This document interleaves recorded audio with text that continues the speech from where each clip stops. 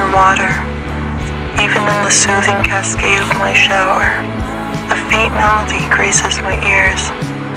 The vastness of the ocean both frightens and enthralls me, pulling me towards it. I mustered the courage to reach out to a woman named Amelia, though she initially hesitated to talk with me. However, when I shared a few details about reading this journal, she agreed to meet with me, though our visit is still weeks away. I recently came across a passage in the book about the power of connections and how they strengthen spells. I'm struggling to comprehend its message, and that's why I need your help. In Ree's room, I discovered a collection of CDs. I'm scared to go through them, but I'll look at them soon.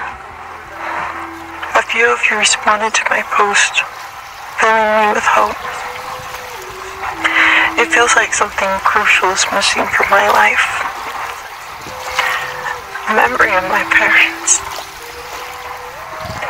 A memory of their faces.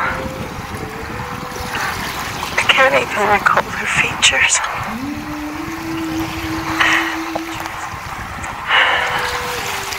They tragically passed away in a car accident, an event etched vividly in my memory.